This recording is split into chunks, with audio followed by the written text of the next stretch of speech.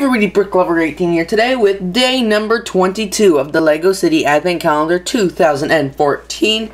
This is the real big countdown. We are almost done the Advent Calendar. 2 more days left to open, 23 and 24. And today we got this really awesome Christmas tree. So this Christmas tree is pretty cool. I like how they change it up every year because this is my 4th Advent Calendar. So this is my 4th tree, and they've been different every year. So this tree, it's 2 slopes high, plus the stump, plus some little plates in between, plus this brick on the top, and plus this star. And what's really interesting about this star this time, it's not an actual star like some of the other Advent calendars, but it's a gemstone. But it makes it look very cool. Just to compare, my Advent calendar is getting really messy. Just to compare heights, here is a minifigure, and here's the tree. They are not the same height, which is really hard to tell because the way the tripod is. But I'm gonna just show you that it's not the same height.